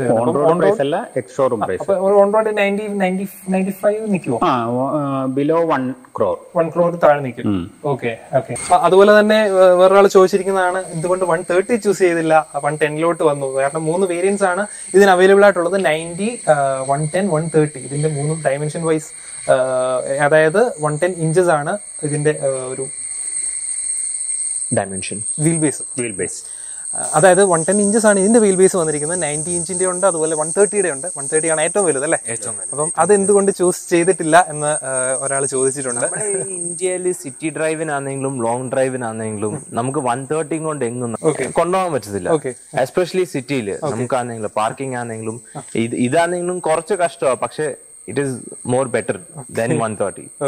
90 ഇത്തിരി ചെറുതാണ്. 90 എന്ന് പറയുന്നത് ചെറുതാണ്. 90 യൂഷ്വലി ആൾക്കാരെ മേടിക്കുന്ന ഫോർ ഓഫ് റോഡിങ് ഇതല്ലേ. കംഫർട്ട് വൈസ് നമ്മൾ എല്ലാരും ഓപ്റ്റ് ചെയ്യാൻ പോകുന്നത് ഇസ് ഓബിയസ്ലി 110 ആന്ന് തോന്നുന്നു. ഇപ്പൊ ആരെടുത്താലും 110ന്റെ സ്പെക്ക് മാത്രം കൂട്ടി എടുക്കത്തുള്ളൂ. 130 ആയിട്ട് ആരും പോയി എടുക്കുന്നില്ല. 110 കുറെ സ്പെക്ക് ഉണ്ടല്ലോ. 2 litre 3 litre engine, 4 litre engine, പിന്നെ 5 ലിറ്റർ V8 എഞ്ചിനാ ഉള്ളത്. സോ ആൾക്കാർ 110 കൂടുതൽ എടുക്കുന്നത്. ഏറ്റവും കൂടുതൽ എടുക്കുന്നത് 110 വരുന്നത്. ഓക്കെ. അപ്പം നമ്മുടെ ഇന്ത്യൻ റോഡ്സിൽ അധികം 130 ഒന്നും കാണാനേ വഴിയില്ല, ഭയങ്കര കുറവായിരിക്കും. കാരണം ഇതിന്റെ വലുപ്പം തന്നെ നിങ്ങൾക്ക് കണ്ടാൽ മനസ്സിലാവും 130യുടെ വലുപ്പം എന്തായിരിക്കും എന്നുള്ളത്. ഓക്കെ. പിന്നീട് മെയിൻ ഒരു ക്വസ്റ്റ്യൻ ആയിരുന്നു മോണോകോക്ക് ലാറ്ററൽ ഫ്രെയിം മാറ്റി മോണോകോക്ക് ആക്കിയതിന്റെ ഒരു യൂസർ എക്സ്പീരിയൻസ് നമ്മൾ ചോദിച്ചിരുന്നു. അത് മുമ്പേ പറഞ്ഞിരുന്നു, അല്ലേ? ഓൾറെഡി നമ്മൾ ഓഫ് റോഡ് വെഹിക്കിൾ നമ്മൾ താർ യൂസ് ചെയ്യുന്നുണ്ട്. താർ വന്നിട്ട് ലാറ്ററൽ ഫ്രെയിം ബോഡിയാണ്. അപ്പൊ അതിൽ വരുമ്പോൾ നമുക്ക് ഓഫ് റോഡ് എന്ന് പറഞ്ഞാൽ അതൊരു പക്ക ഓഫ് റോഡ് വണ്ടി. അപ്പൊ അതിലുള്ള കംഫർട്ട് ഇതിൽ കമ്പയർ ചെയ്യുമ്പോൾ മോണോകോക്ക് വരുമ്പോഴേക്കും നമുക്ക് ഒത്തിരി വ്യത്യാസം വരുന്നുണ്ട്. ഡിസ്കവറിയിൽ മോണോകോക്ക് ആയിരുന്നു, പക്ഷേ ഡിസ്കവറി കുറച്ചുകൂടെ ഓൺ റോഡ് പെർഫോമൻസിന് വേണ്ടിയിട്ടുള്ളതാണ്. ഇതുപോലത്തെ നമുക്ക് എയർ സസ്പെൻഷൻ പാക്ക് ഒന്നും അതിൽ അവൈലബിൾ അല്ല. ഓക്കെ. അപ്പം അതാണ് ഇത് വ്യത്യാസം, അതിന്റെ ഒരു എക്സ്പീരിയൻസ് നമുക്ക് പറയാനുള്ളത്. ഓക്കെ. പിന്നീട് വേറൊരാൾ ചോദിച്ചിരിക്കുന്ന കോ ഡ്രൈവറിന്റെ അഡ്ജസ്റ്റ്മെന്റ് ആണ്, സീറ്റ് അഡ്ജസ്റ്റ്മെന്റ്. കോ ഡ്രൈവറിന്റെ സീറ്റ് അഡ്ജസ്റ്റ്മെന്റ് നമുക്ക് 12 ഇലക്ട്രിക്കൽ അഡ്ജസ്റ്റ്മെന്റ് ചെയ്യാവുന്നതാണ്. വിത്ത് മസാജിങ് ഫെസിലിറ്റി ഉണ്ട്, നമുക്ക് AC ഉണ്ട്, ഹീറ്റ് ചെയ്യാം, കൂൾ ചെയ്യാം, അങ്ങനത്തെ എല്ലാ ഫെസിലിറ്റീസും കൂടി ഉൾപ്പെടെ ഉള്ളതാണ് കോ ഡ്രൈവറും ഡ്രൈവർ റിയർ സീറ്റ് വന്നിട്ട് നമുക്ക് മാനുവലി അഡ്ജസ്റ്റബിൾ സീറ്റ്സ് ആണ് വന്നിരിക്കുന്നത്. ഓക്കെ. പിന്നെ എഞ്ചിൻ ലൈഫിന്റെ പറ്റിയും റിലയബിലിറ്റിയെ പറ്റിയും ചോദിച്ചിട്ടുണ്ട്. അത് നമ്മൾ മുമ്പേ ഡിസ്കവറിയുടെ എക്സ്പീരിയൻസിൽ തന്നെ പറഞ്ഞിട്ടുള്ള ഒരു കാര്യമാണ്. അതെ, നമ്മൾ ഓൾറെഡി ലാൻഡ് റോവർ യൂസ് ചെയ്തുകൊണ്ട് നമുക്ക് അതിന്റെ ഒരു എക്സ്പീരിയൻസ് ചെയ്തിട്ടുണ്ട്. ഓക്കെ. ഇനി അടുത്തതായിട്ട് നമുക്ക് അറിയേണ്ടത് സർവീസ് കോസ്റ്റ് ആണ്. ഇത്തരം ഒരു വാഹനത്തിന്റെ സർവീസ് കോസ്റ്റ്, തീർച്ചയായിട്ടും ഇത് പുതിയതായതുകൊണ്ട് സർവീസ് കോസ്റ്റ് അറിയാൻ വഴിയില്ല, എങ്കിലും അവർ പറഞ്ഞ എത്രയാണ് സർവീസ് കോസ്റ്റ് എന്ന് പറഞ്ഞാൽ നമുക്ക് 13,000 കിലോമീറ്റർ അല്ലെങ്കിൽ 1 ഇയർ ആണ് ഇതിന്റെ സർവീസ് പീരീഡ് വരുന്നത്. അപ്പോ പെർ കിലോമീറ്റർ നമുക്ക് ഒരു 4 rupees വെച്ചിട്ടാ ഒരു കിലോമീറ്റർ 4 rupees വെച്ചിട്ട് അവർ പറഞ്ഞിട്ടുള്ളത്. സോ അപ്രോക്സ് ഒരു ഇയറിൽ അല്ലെ 13,000 കിലോമീറ്റേഴ്സിൽ ഓൾമോസ്റ്റ് ഒരു 50,000 rupees ആയിരിക്കും. അതിന്റെ service cost. Okay, per year 50,000. കുഴപ്പമില്ല, കുഴപ്പമില്ല. ഇത്ര ഒരു വാഹനം വെച്ച് നോക്കുമ്പോൾ അതുകൊണ്ടാണ് ഞാൻ നമുക്കത് കുഴപ്പമില്ല. ഓക്കെ, അപ്പം പ്രീവിയസ് ഒരു എക്സ്പീരിയൻസ് ചോദിക്കുകയാണെങ്കിൽ ഡിസ്കവറിക്ക് എത്രയായിരുന്നു സർവീസ് കോസ്റ്റ് ആയിട്ടുള്ളത്? ഇപ്പം 40,000 കിലോമീറ്റർ നിങ്ങൾ യൂസ് ചെയ്തിട്ട് എത്ര സർവീസ് കോസ്റ്റ് ആണ് വന്നിട്ടുള്ളത്? ഡിസ്കവറി നമുക്ക് വരുമ്പോൾ 25 to 30K റേഞ്ചാ വരുന്നത് സർവീസ് കോസ്റ്റ്. ഓക്കെ, സർവീസ് ഒക്കെ പക്ക ആയിരിക്കുമല്ലോ, കാര്യങ്ങളൊന്നും നമുക്കൊന്നും അറിയണ്ട. ലാൻഡ് റോവറിന്റെ തന്നെ നമുക്കൊരു മെയിൻ ഷോറൂമാണ് ബാംഗ്ലൂരിലുള്ളത്. അപ്പൊ അവരുടെ തന്നെ സർവീസ് സെക്ഷനും കാര്യങ്ങളെല്ലാം ഉണ്ട്. ക്ലീൻ സർവീസ്, നമുക്കൊന്നും ബോധറാവേണ്ട കാര്യമില്ല. ബാക്കി മിക്ക സർവീസ് സെന്ററുകളിലും പോയി മല്ലടിക്കുന്ന പോലെ പ്രീമിയം ബ്രാൻഡ്സിന്റെ എക്സ്പീരിയൻസ് വെച്ച് നോക്കുകയാണെങ്കിൽ നമുക്ക് ബെറ്റർ ആയിരുന്നു. നമ്മളൊരു കോൾ ചെയ്ത് കഴിഞ്ഞാൽ അവര് വന്ന് സാധനം വണ്ടി എടുത്തോണ്ട് പോകുന്നു, തിരിച്ച് സർവീസ് കഴിഞ്ഞിട്ട് നമുക്ക് വീട്ടിലെത്തിച്ച് നമ്മളൊന്നും അറിയേണ്ട ആവശ്യമില്ല ചെയ്തു തരുന്നു. ഓക്കെ, അടുത്ത വേറൊരു ക്വസ്റ്റ്യൻ എന്ന് പറയുന്നത്, ഇതുവരെ പല വാഹനങ്ങൾ യൂസ് ചെയ്തിട്ടുണ്ട്. മഹീന്ദ്ര യൂസ് ചെയ്യുന്നു, അതുപോലെ ടൊയോട്ട യൂസ് ചെയ്തിട്ടുണ്ട്. ഫോർച്യൂണർ എത്ര? 2 ഫോർച്യൂണർ ഉണ്ട്. അതുപോലെ എൻഡോവർ, ഫോർഡ് യൂസ് ചെയ്തിട്ടുണ്ട്. ലാൻഡ് റോവർ, റേഞ്ച് റോവർ എല്ലാം യൂസ് ചെയ്തിട്ടുണ്ട്. അപ്പം ഇത്രയും ബ്രാൻഡ്സ് യൂസ് ചെയ്തതിൽ ഏറ്റവും ബെസ്റ്റ് സർവീസ് പ്രൊവൈഡ് ചെയ്തിട്ടുള്ളതിൽ ഇതിൽ ഏത് ബ്രാൻഡാണ്? ഏറ്റവും ബെസ്റ്റ് സർവീസ് പ്രൊവൈഡ് ചെയ്തത് ടൊയോട്ടയും ലാൻഡ് റോവറും. ഓക്കെ, ഒന്നായിട്ട് പറയാൻ പറ്റില്ല. ടൊയോട്ടോ നമുക്ക് എല്ലാവർക്കും അറിയുന്നത്, ഏറ്റവും കൂടുതൽ ബെസ്റ്റ് സർവീസ് തരുന്നത് ടൊയോട്ടയാണ്. അതുപോലെ ഞങ്ങൾക്ക് ലാൻഡ് റോവർ ആണെങ്കിലും ഒരു പ്രശ്നവും വന്നിട്ടില്ല. ഇപ്പൊ ഞങ്ങള് ഇപ്പൊ പറഞ്ഞതേ ഉള്ളൂ, അവരുടെ സർവീസും അവര് വണ്ടി കെയർ ചെയ്ത് അത് ഇപ്പൊ നമ്മളൊരു സർവീസിന് കൊണ്ട് കൊടുക്കുമ്പോ അവര് വേറൊരു വണ്ടി ആയിട്ടല്ല, അവരൊരു ഫാമിലി ആയിട്ട് അവർ കാണുന്നത്. സോ അവർ അതുപോലെ കെയർ ചെയ്തിട്ട് അവർ വണ്ടി സർവീസ് ചെയ്തിട്ട് ക്ലീൻ ആയിട്ട് കൊണ്ട് വണ്ടി തിരിച്ചു തരുന്നത്. അതാണ് സർവീസിന്റെ ഒരു എക്സ്പീരിയൻസ്. നമുക്ക് ചെറിയൊരു ഡ്രൈവ് നമുക്ക് പോയാലോ? തീർച്ചയായിട്ടും. അപ്പം ഡിഫൻഡറിന്റെ ബാക്ക് സൈഡ് നിങ്ങൾ നോക്കി, റിയർ ഭാഗമാണ് ഇതിന്റെ ഏറ്റവും അട്രാക്ഷൻ ആയിട്ട് എനിക്ക് തോന്നിയത്. കാരണം ഇതിന്റെ ഒരു മെയിൻലി ഇതിന്റെ ഒരു ഡ്യുവൽ ടോൺ വന്നിരിക്കുന്നത് ഭയങ്കര അട്രാക്ഷൻ ആണ്. പിന്നീട് ഇതിന്റെ സ്പെയർ ടയേഴ്സ് അവിടെ കൊടുത്തിരിക്കുന്നതൊക്കെ ഒരു വണ്ടിയുടെ ലുക്കിനെ അധികമായിട്ട് ഭംഗി കൂട്ടുന്നതായിട്ടാണ് എനിക്ക് ഫീൽ ചെയ്തത്. അപ്പം ഇതിന്റെ വേറൊരു മെയിൻ അട്രാക്ഷൻ ആണ് ഇതിന്റെ സ്റ്റാർട്ട് ചെയ്യുമ്പോഴുള്ള ഒരു സൗണ്ട് എന്ന് പറയുന്നത്. അപ്പം നമുക്ക് ഇത് സ്റ്റാർട്ട് ചെയ്യുന്ന ഒരു സൗണ്ട് നമുക്കൊന്ന് കേട്ട് നോക്കാം. ഓക്കെ, സ്റ്റാർട്ട് ആകുമ്പോഴാ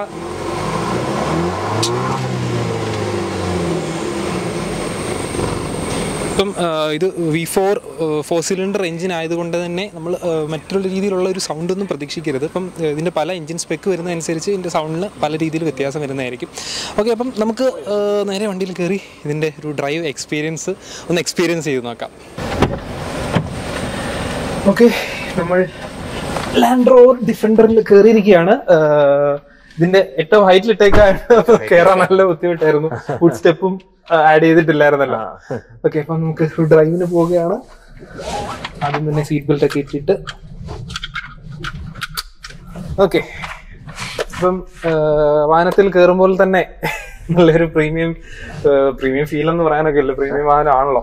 ഓക്കെ, ഇതിന് പാനോറമിക് സൺറൂഫ് വേരിയൻസ് വ്യത്യാസം അനുസരിച്ച് മാറുന്നുണ്ടായിരുന്നോ? ഇല്ല, നമുക്ക് വേണമെങ്കിൽ ഓപ്റ്റ് ചെയ്യാം പാനോറമിക് സൺറൂഫ് വേണമെങ്കിൽ. ഓക്കെ, അപ്പൊ ആദ്യം വന്നിരുന്ന ബേസ് ഓപ്ഷനകത്ത് ആക്ച്വലി ഇല്ല. ആഡ് ചെയ്യണമെങ്കിൽ നമുക്ക് ആഡ് ചെയ്യാൻ പറ്റുന്ന. ഓക്കെ, അപ്പം ഇതും ആ ഒരു കസ്റ്റമൈസേഷനകത്ത് ഉൾപ്പെടുന്നതാണ് ഈ സൺറൂഫും.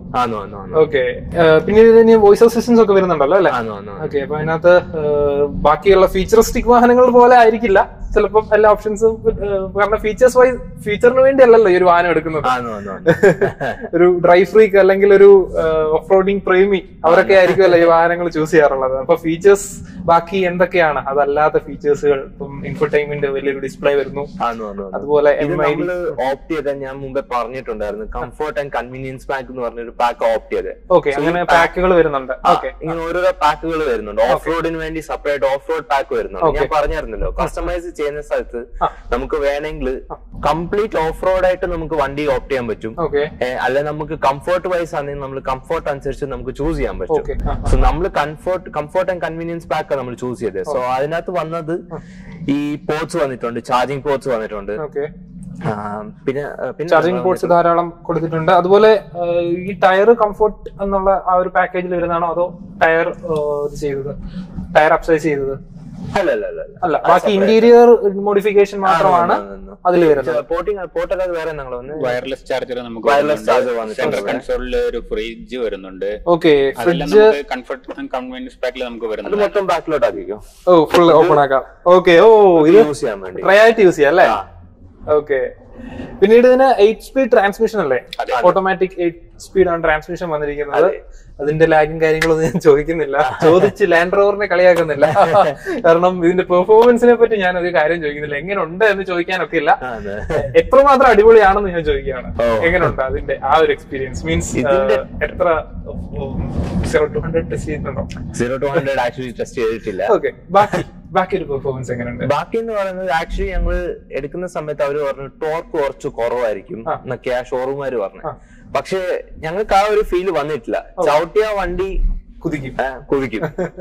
ഇത്രയും വലിയ വണ്ടി ആണെങ്കിലും സാധനം ചവിട്ടിയാല് വലിയ കയറും. ഓക്കെ ഓക്കെ, അപ്പം നമ്മുടെ നാട്ടിലൊന്നും അത് ഓടിക്കാൻ വഴിയില്ല. നിങ്ങൾ പിന്നെ ബാംഗ്ലൂർ ആയതുകൊണ്ട് ഇതൊക്കെ നടക്കും അല്ലേ? മീൻസ് ബാംഗ്ലൂർ വരുമ്പോ ലോങ് ഡ്രൈവ് പോകാറുള്ളവരല്ലേ, അപ്പൊ പിന്നെ അത് യൂസ് ചെയ്യാൻ പറ്റുമായിരിക്കും. അപ്പം ബാംഗ്ലൂരിൽ നിന്ന് ഇവിടെ വരെ യാത്ര ചെയ്തപ്പോ ചേട്ടനൊക്കെ എത്ര സ്പീഡ് കയറ്റി നമുക്ക് അറിയാനുള്ളത്? നമ്മൾ വരുമ്പോ നോർമലി നമുക്ക് BS6 വന്നിട്ട് 120 അലാറം റിമൈൻഡർ ഉണ്ട്. നമ്മളൊരു 130 വരെ മാക്സിമം അത്രയും വരെ ആക്കിയുള്ളൂ. കാരണം നമ്മൾക്ക് ഫാമിലി എല്ലാം വരുന്നതുകൊണ്ട് നമുക്ക് അതിൽ കൂടുതൽ നമുക്ക് പോകാൻ പറ്റത്തില്ല. അപ്പൊ ആ ഒരു രീതിയിൽ അങ്ങനെ അതുകൊണ്ട് ഒത്തിരി ഓവർ സ്പീഡിംഗ് ഒന്നും ചെയ്യാൻ പോയില്ല. സ്പീഡിംഗ് ഒന്നും നമ്മൾ ഇതുവരെ ചെയ്തിട്ടില്ല. ഓക്കെ, അപ്പൊ ആ ഒരു 130 ഇപ്പൊ ബാംഗ്ലൂർ റോഡിലാണല്ലോ, അപ്പൊ അത്രയും സ്പീഡിലൊക്കെ പോയപ്പോ എങ്ങനെ ബോഡി റോളിങ്ങും അതുപോലെ? ബോഡി റോളിങ് നമുക്ക് പഴയ വണ്ടികളെ അപേക്ഷിച്ച് ഇതിന് തീരെ ഇല്ലെന്ന് തന്നെ പറയാം. അറിയത്തില്ല നമുക്ക് അത്രയും ക്ലിയർ ആയിട്ട് നോക്കാൻ നമ്മൾ അറിയത്തില്ല. നമ്മൾ സ്പീഡിലാവും ചില സമയത്ത്, ഇടയ്ക്ക് നോക്കണം അറിയണമെങ്കിൽ അല്ലേ? ഓക്കെ, ഇതാണ് പെർഫോമൻസിന്റെ കാര്യത്തിൽ വരുന്നത്. പിന്നീട് വേറൊരു മെയിൻ ക്വസ്റ്റ്യൻ ഒരാൾ കമന്റും ചെയ്തിട്ടുണ്ടായിരുന്നു, മൈലേജ് ചോദിക്കുന്നത് ശരിയല്ല ഇത്തരം വാഹനങ്ങളിൽ, എങ്കിലും ചോദിക്കുകയാണ്. ഇതിന് മൈലേജ് എത്രയാണ് കമ്പനി പറയുന്നത്? കമ്പനി പറഞ്ഞേക്കുന്നത് 9.6. ഓക്കെ, ഞങ്ങൾക്ക് കിട്ടിയിട്ടും 9.6 ഞങ്ങൾക്ക് കിട്ടിയിട്ടുമുണ്ട്. പൊതുവെ അവർ പറയുന്നതിനെക്കാട്ടി കുറച്ച് കുറവാണ് യൂഷ്വലി കിട്ടുന്നത്. സോ പക്ഷെ ഞങ്ങൾക്ക് ആ ഒരു ഇത് വന്നിട്ടില്ല, 9.6 തന്നെയാണ് കിട്ടിയിട്ടുള്ളത്. സിറ്റി ഡ്രൈവ് ആണെങ്കിലും ലോങ്ങിനാണെങ്കിലും. സിറ്റി ഡ്രൈവിന് എത്ര? പിന്നെ നമ്മുടെ ഇത് പെട്രോൾ വേരിയന്റ് ആണ്. ഓക്കെ, 9.6 ആണ് 9.6 കിട്ടുന്നത്. സിറ്റി ഡ്രൈവിൽ വന്നിട്ട് നമുക്ക് 8 to 9 ആണ് കിട്ടുന്നത് അല്ലേ? Okay okay. അതുപോലെ ഡിസ്കവറിയിൽ എത്രയായിരുന്നു? ഡിസ്കവറിയിൽ നമുക്ക് സിറ്റി 11 to 12, ഹൈവേയില് 13 to 14. ഓക്കെ, ആ ഒരു റേഞ്ച് ആണ് മൈലേജ് വരുന്നത് അല്ലേ? Okay okay. പിന്നെ അടുത്തതായിട്ട് ഇതിന്റെ സ്റ്റിയറിംഗ് കൺട്രോൾസ് അല്ലെങ്കിൽ സ്റ്റിയറിംഗിന്റെ ഒരു പെർഫോമൻസ്, ബ്രേക്കിംഗിന്റെ പെർഫോമൻസ് ഒക്കെ എങ്ങനെയാണ്? അത്യുഗ്രനായിരിക്കുമല്ലോ. സ്റ്റിയറിംഗ് എന്നൊക്കെ എന്ന് പറയുന്നത് അത്രയും സോഫ്റ്റാ, സ്മൂത്ത് എന്ന് വെച്ചാൽ സ്മൂത്താ. ഇതല്ല, നമുക്ക് വേണമെങ്കിൽ 2 വിരലില് യൂസ് ചെയ്യാൻ പറ്റുന്നതാണ് സ്റ്റിയറിംഗ്. ബ്രേക്കിംഗ് ഒക്കെയാണെന്ന് പറഞ്ഞാലും നമ്മള് കൊണ്ട് ചവിട്ടിയ അവിടെ നിൽക്കും, ഒന്നുകൂടി ചവിട്ടിയ വണ്ടി ഓഫ് ആവും. യൂഷ്വലി ഇതിന് വേറൊരു ഫീച്ചർ എന്ന് വെച്ചാൽ നമ്മൾ സിഗ്നലിലൊക്കെ പോയിട്ട് നമ്മൾ വണ്ടി ചവിട്ടി നിർത്തി കഴിഞ്ഞാല് വണ്ടി ഓഫ് ആവും, ഓട്ടോമാറ്റിക്കായിട്ട് ഓഫ് ആവും. പിന്നെ നമ്മൾ വണ്ടി എടുക്കണമെങ്കിൽ നമ്മൾ ജസ്റ്റ് ആക്സിലേറ്ററിൽ ജസ്റ്റ് ഒന്ന് ചവിട്ടിയ വണ്ടി റീസ്റ്റാർട്ട് ആയിട്ട് വണ്ടി പൊക്കോളും. അപ്പൊ ഇതിൽ ഇത്തരം വാഹനങ്ങളൊക്കെ പണ്ട് തൊട്ടേ ഉള്ളതായിരുന്നു ആ ഒരു ഫീച്ചർ. ഇപ്പോഴാണ് നമ്മുടെ നോർമൽ വാഹനങ്ങളിൽ ഇങ്ങനെ ഒരു ഫീച്ചർ കൊടുക്കാൻ തുടങ്ങിയത്. പിന്നീട് അടുത്തായിട്ട് എനിക്ക് ഏറ്റവും ഇതിന്റെ ഇഷ്ടപ്പെട്ട വേറൊരു ഫീച്ചറാണ് ഇതിന്റെ 360 ക്യാമറ എന്ന് പറയുന്നത്. 360 ക്യാമറ വലിയൊരു ഫീച്ചർ ആണെന്ന് പറയാനൊക്കെ ഇല്ല, എങ്കിലും ഇതിന്റെ 360 ക്യാമറ വലിയൊരു ഫീച്ചർ തന്നെയാണ്. കാരണം ഇതിൽ കുറെ ഫംഗ്ഷൻസ് വരുന്നുണ്ട്, വെറും ഒരു 360 ക്യാമറ അല്ല അല്ലേ? അല്ല, ഓൺ റോഡിന് സെപ്പറേറ്റ് ടൈപ്പ് ക്യാമറയും ഓഫ് റോഡിന് വേറൊരു രീതിയാണ് കാണിക്കുന്നത്. ഓഫ് റോഡിൽ നമ്മുടെ കംപ്ലീറ്റ് വീൽ ബേസിൽ എന്തൊക്കെയാ ഉള്ളത് എന്നുള്ള രീതിയാണ് കാണിക്കുന്നത്. സോ ഇത് ഓൺ റോഡ് ബേസിലെ ക്യാമറയാണ്, ഇത് നോർമലിൽ കിടക്കുകയാണ്. അപ്പൊ നമുക്ക് ഓഫ് റോഡ് ഓപ്ഷൻ കൊടുത്തു നോക്കാം. ഓഫ് റോഡില് ഈ ഓപ്ഷൻ എന്താണ്? ആ ഓപ്ഷൻ നമുക്ക് 2 ടയറാണ് നമ്മുടെ കാണുന്നത്, ഫ്രണ്ട് വീല്. ഓക്കെ, തിരിച്ച് നമുക്ക് അണ്ടർബോഡി കാണണമെന്നുണ്ടെങ്കിൽ ആ ബട്ടൺ പ്രസ് ചെയ്ത് കഴിഞ്ഞാൽ നമുക്ക് അണ്ടർബോഡി എന്തെങ്കിലും ഉണ്ടെങ്കിൽ വിസിബിൾ ആവും. ഓക്കെ, അതുവരെ നമുക്ക് അറിയാൻ പറ്റും. ഓക്കെ, അതുപോലെ ഓൺ റോഡിന്റെ ഓപ്ഷൻ നോക്കി കഴിഞ്ഞാൽ അതും നമുക്ക് ഏത് ആംഗിൾ വേണേലും ഏത് ആംഗിൾ വേണമെങ്കിലും. ഇത് പുറത്തുനിന്ന് ഒരാൾ ഷൂട്ട് ചെയ്യുന്ന പോലെ ഉണ്ട്, സോഫ്റ്റ്വെയർ ആണെന്ന് നമുക്ക് പറയത്തില്ല. കാറിന്റെ കളറോട് ഒന്ന് മാറ്റിയായിരുന്നെങ്കിലേ അല്ലേ? പക്ക ഒരു 3D ഇതിനൊക്കെയാണ് പക്ക 3D വ്യൂ എന്ന് നമുക്ക് പറയാനായിട്ട് പറ്റും. കാരണം അത്ര റിയലിസ്റ്റിക് ആയിട്ടുള്ള ഒരു ക്യാമറാസ് ആണ് ഇതിന് കൊടുത്തിരിക്കുന്നത്. ഓക്കെ, അപ്പം ഇത് ഭയങ്കര ഇഷ്ടപ്പെട്ട ഒരു ഫീച്ചർ ആയിട്ട് തോന്നിയോ? പിന്നെ ഭയങ്കര യൂസ്ഫുൾ ആണ്. ഇത്രയും വലിയൊരു വണ്ടിക്ക് ഈ ഒരു ഫീച്ചർ ഭയങ്കര ഇമ്പോർട്ടന്റ് ആണ്. ബിക്കോസ് എസ്പെഷ്യലി നമ്മൾ സിറ്റി ഡ്രൈവ് ഒക്കെ ചെയ്യാൻ പോകുമ്പോൾ ഒരു ട്രാഫിക്കിലോ ഒരു ബ്ലോക്കിൽ പെട്ട് കിടക്കുമ്പോൾ നമുക്ക് കാണാൻ പറ്റും നമ്മുടെ സൈഡിൽ ഏതെങ്കിലും വണ്ടി ഉണ്ടോ, നമുക്ക് സ്ഥലം ഉണ്ടോ, പോകാനുള്ള സ്ഥലമൊക്കെ ഉണ്ടെങ്കിൽ നമുക്ക് കാണാൻ പറ്റും, ഈസി ആയിരിക്കും. സോ ഇതൊക്കെ ഒരു റീസൺസ് നമുക്ക് ഈ വണ്ടി സിറ്റിയിലൊക്കെ കൊണ്ട് നടക്കാൻ പറ്റുന്ന റീസൺസ് ഇതൊക്കെയാ. ഇതൊക്കെ ഇല്ലേ കഷ്ടമായിരിക്കും ഒരു രീതിയിൽ നോക്കിയാൽ. അപ്പം ഇതാണോ ഈ വാഹനത്തിൽ ഏറ്റവും ഇഷ്ടപ്പെട്ട ഫീച്ചർ ചോദിക്കുകയാണെങ്കിൽ ഏതാണ് പറയാനുള്ളത്? ഏറ്റവും ഇഷ്ടപ്പെട്ട ഫീച്ചർ ഇത് തന്നെയാ. പിന്നെ പ്ലസ് ഇതിന്റെ കംഫർട്ട്. ഇപ്പൊ എനിക്ക് ഒന്ന് ബ്രോയിന് തന്നെ മനസ്സിലാവുന്നുണ്ട് ഇതിന്റെ ഒരു കംഫർട്ട് ഇല്ലേ? ഒരു ഓഫ് റോഡിങ് നോർമൽ ആ ഒരു പർപ്പസ് ഉള്ള വെഹിക്കിൾ പോലല്ല, ഒരു സെഡാൻ എന്ന് പോകുന്ന സുഖം. അത് തന്നെ ഞാൻ പറഞ്ഞത്. ഇത് ആൾക്കാർ ഓർക്കും വലിയ വണ്ടിയാ, ഓഫ് റോഡ് വണ്ടിയാ, അതിന്റെ സുഖം കിട്ടത്തില്ലെന്ന്. പക്ഷെ അതല്ല, ഇതിന്റെ സുഖം എന്ന് പറയുന്നത് നല്ല ആക്ഷൻ, പ്രോപ്പർ കംഫർട്ട് സോണുള്ള കംഫർട്ട് കിട്ടുന്ന ഒരു വണ്ടി എന്ന് പറയുന്നത് ഇത് തന്നെ പറയാൻ പറ്റും. ഓക്കെ, ഇപ്പം നിങ്ങൾ ഫസ്റ്റ് ഡ്രൈവ് തന്നെ ലോങ് ഡ്രൈവ് ആയിരുന്നു. നല്ല രീതിയിൽ മനസ്സിലാക്കാൻ ആ ഒരു കംഫർട്ട് ആണ് വരുന്നത്. ഇപ്പൊ പുറകെ ഇരിക്കുന്നവരോട് നമുക്ക് ചോദിക്കാം.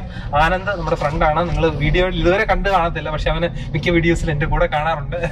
എടാ, എങ്ങനെയാണ് നിനക്ക് ഇതിൽ തോന്നിയിട്ടുള്ളത്? നല്ല കംഫർട്ടാണ്, ബാക്കിലിരിക്കാൻ നല്ല കംഫർട്ടാണ്. ബോഡി റോൾ അങ്ങനെ വലുതായിട്ട് ഇല്ല.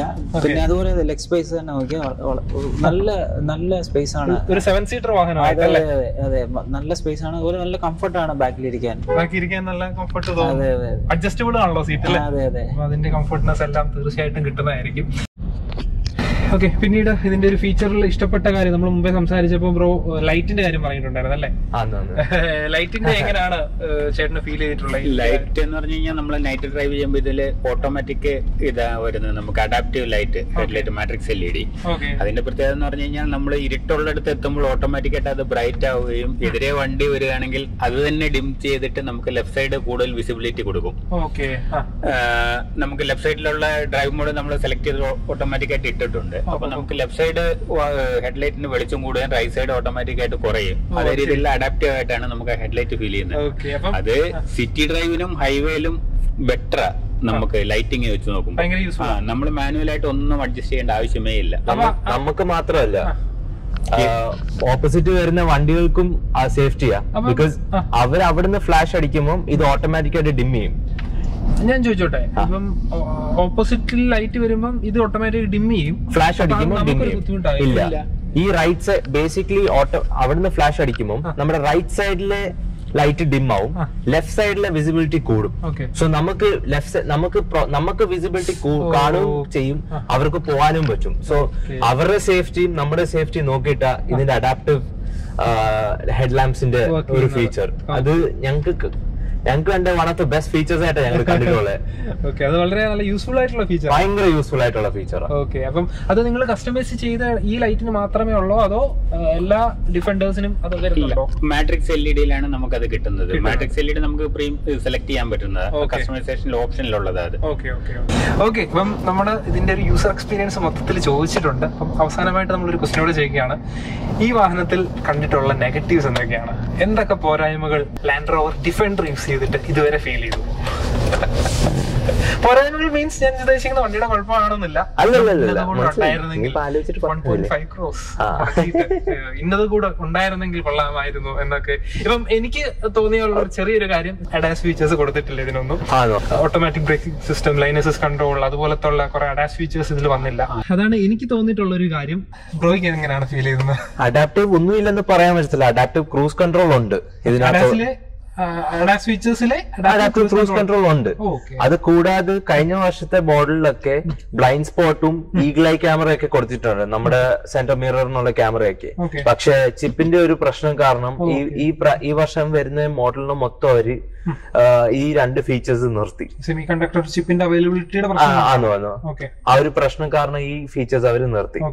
സോ അതൊരു ഡിസഡ്വാൻറ്റേജ് ആയിട്ട് ഞങ്ങൾക്ക് തോന്നിയത്. ബിക്കോസ് ഞങ്ങൾ ആഗ്രഹിച്ചിരുന്ന ഒരു സാധനമായിരുന്നു ഈഗിൾ ഐ ക്യാമറ. ക്യാമറ. പക്ഷെ നമുക്ക് അത് കിട്ടിയിട്ടില്ലായിരുന്നു. ആദ്യം അവർ പറഞ്ഞു കിട്ടുമെന്ന്. പക്ഷെ ഞങ്ങൾ 2022 ഞങ്ങൾ ബുക്ക് ചെയ്ത സമയത്ത് അവർ പറഞ്ഞായിരുന്നു ഈഗിൾ ഐ ക്യാമറ ഒക്കെ വരുമെന്ന്. പക്ഷെ അടുത്ത വർഷം ആയപ്പോഴത്തെ അവർ പറഞ്ഞു ഇല്ല കിട്ടത്തില്ല, ഈ വർഷം ഇറങ്ങുന്ന മോഡലിനൊന്നും ഇത് കിട്ടത്തില്ലെന്ന് പറഞ്ഞു. സോ അതാ ഒരു ഡിസഡ്വാൻറ്റേജ്. പിന്നെ അല്ലാത്ത ഒരു ഡിസഡ്വാൻറ്റേജ് ലാൻഡ് റോവർ വണ്ടിയിൽ പൊതുവേ ഉള്ളത് ആർ ദ ബാക്ക് സീറ്റ്സ്. നമ്മുടെ 7 സീറ്റർ വണ്ടിയാന്ന് പറഞ്ഞാലും നമുക്ക് ആ 2 സീറ്റ് ഉപയോഗിക്കാൻ പറ്റത്തില്ലെന്നേ ഉള്ളൂ. ഞങ്ങള് ഈ 2 സീറ്റ്, ആ ബാക്കിലെ 2 സീറ്റ് ഓപ്റ്റ് ചെയ്ത കാരണം എന്ന് വെച്ചാൽ സെൻട്രൽ സീറ്റില് ഇതിന് മൂവ്മെന്റ് കിട്ടാൻ വേണ്ടി മാത്രം ഞങ്ങൾ ഓപ്റ്റ് ചെയ്തേ. അത് ഓപ്റ്റ് ചെയ്തില്ലെങ്കിൽ അതിന് മൂവ്മെന്റ് കിട്ടത്തില്ല. സോ കുറച്ച് അൺകംഫർട്ടബിൾ ആയിരിക്കും ബാക്കിൽ യാത്ര ചെയ്യുന്ന ആൾക്കാർക്ക്. ആ ഒരു റീസണിന് വേണ്ടി മാത്രമാണ് 7 സീറ്റർ ഞങ്ങൾ ഓപ്റ്റ് ചെയ്തത്. ചോദിക്കാം, വേണേ നമുക്ക് 5 സീറ്റർ വേണം, അല്ലെ നമുക്ക് 7 സീറ്റർ ആയിട്ട് നമുക്ക് ചൂസ് ചെയ്യാൻ പറ്റും. ഞങ്ങൾ 7 സീറ്റർ ചൂസ് ചെയ്ത കാരണം ഇതാണ്. സോ മൂവ്മെന്റ് കിട്ടാൻ വേണ്ടി മാത്രം ഞങ്ങൾ 7 സീറ്റർ ചൂസ് ചെയ്തത്. അതാണ് വേറൊരു നെഗറ്റീവ് കണ്ടത്. ചേട്ടനോട് ചോദിക്കുകയാണെങ്കിൽ വേറെ എന്തെങ്കിലും നെഗറ്റീവ്സ് ഫീൽ ചെയ്തതായിട്ടുള്ളതുണ്ടോ? നെഗറ്റീവ് വേറെ നമുക്ക് ഫീൽ ചെയ്തതായിട്ടില്ല. മെയിൻ നമുക്ക് ഇത് തന്നെയായിരുന്നു നമ്മുടെ 7 സീറ്റർ ഓപ്ഷൻ സെലക്ട് ചെയ്യുമ്പോൾ. അതും പിന്നെ വന്നിട്ട് നമുക്ക് ഈ ബ്ലൈൻഡ് സ്പോട്ട് മിറർ ഡ്രൈവ് ചെയ്യുമ്പോൾ അത് കുറച്ചും കൂടി ഉണ്ടായിരുന്നെങ്കിൽ ഹൈവേയിൽ നമുക്കത് യൂസ്ഫുൾ ആയിരുന്നു, ഹൈവേയിലും സിറ്റി ഡ്രൈവിലെല്ലാം. പിന്നെ ലൈൻ അസിസ്റ്റ് കാര്യങ്ങളെല്ലാം ഈ സെമി കണ്ടക്ടർ ചിപ്പിന്റെ അവൈലബിലിറ്റി ഇല്ലാത്തത് കൊണ്ടാണ് അവർ ഫീച്ചേഴ്സ് ഒഴിവാക്കിയത്. പിന്നെ നമ്മുടെ വന്നിട്ട് 23.5 മോഡലാണ്. അതായത് നെക്സ്റ്റ് ഇയറിനുള്ള ഓപ്ഷൻസും കൂടി ഓൾറെഡി ഇതില് നമുക്ക് സോഫ്റ്റ്വെയർ അപ്ഡേറ്റഡ് ആണ്. കൂടാതെ കൊണ്ട് ഇതിൽ തന്നെ ഈ സിമ്മും കാര്യങ്ങളെല്ലാം ഉണ്ട്. നമുക്ക് GPS ഫംഗ്ഷൻ എല്ലാം നമുക്ക് സാറ്റലൈറ്റ് ഇതാണ് വരുന്നത്. എല്ലാം ഫീച്ചേഴ്സ് എല്ലാം ഉണ്ട്. അപ്പം അതാണ് പോരായ്മകൾ. ഞാൻ ചോദിച്ചപ്പോ അവർക്ക് ആലോചിച്ച് പറയാൻ പറ്റിയ ആകെ 1-2 ചെറിയ കാര്യങ്ങളാണ് മാത്രമാണത്. ഓക്കെ, അപ്പം നമ്മുടെ ഡ്രൈവ് കംപ്ലീറ്റ് ആയിരിക്കുന്നു. അപ്പൊ നമുക്ക് വീഡിയോയുടെ കൺക്ലൂഷനിലേക്ക് പോവാം. ഓക്കെ, അപ്പം ഞങ്ങള് ഒരു ചെറിയ ഡ്രൈവ് ഒക്കെ കഴിഞ്ഞിട്ട് വന്നതാണ്. ഞാൻ നിങ്ങളോട് ചോദിക്കാണ്, ഡ്രൈവിന്റെ എക്സ്പീരിയൻസ് എങ്ങനെയാണ് നിങ്ങൾക്ക്? അടിപൊളി എക്സ്പീരിയൻസ്. ഇതൊരു SUV അല്ലെങ്കിൽ ഒരു ഓഫ് റോഡർ കാപ്പബിലിറ്റി ഒരു വാഹനമെന്ന് നമുക്ക് പറയാൻ പറ്റില്ല. ഞാൻ ബ്രോയോട് പറഞ്ഞായിരുന്നു, ഒരു സെഡാനിൽ യാത്ര ചെയ്യുന്ന സുഖമാണ് നമുക്ക് കിട്ടിയത്.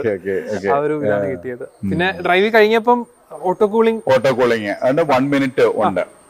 1 മിനിറ്റ് ഓട്ടോ കൂളിംഗ് ആവുന്നുണ്ട് വണ്ടി. ഓക്കെ, അപ്പം 1 മിനിറ്റോളം അതിന്റെ ഇഞ്ചിൻ കൂളാവുന്നു. ഓട്ടോമാറ്റിക്കലി തന്നെ കൂളായിക്കോളും.